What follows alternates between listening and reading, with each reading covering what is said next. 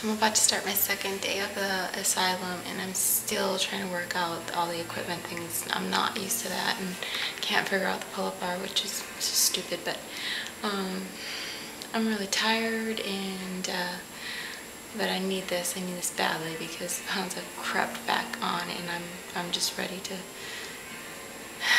just be in it again. So here we go.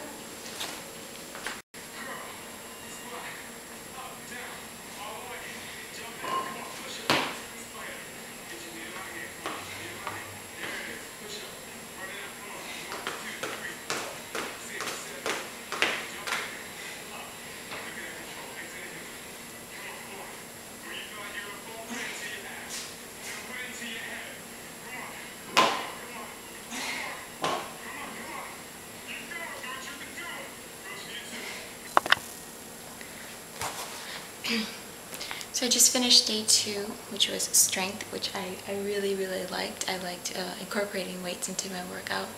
I feel like I'm better with strength and agility, so felt a little more confident than I did yesterday. But it was definitely a challenge, but I know I can get through it now, so good day.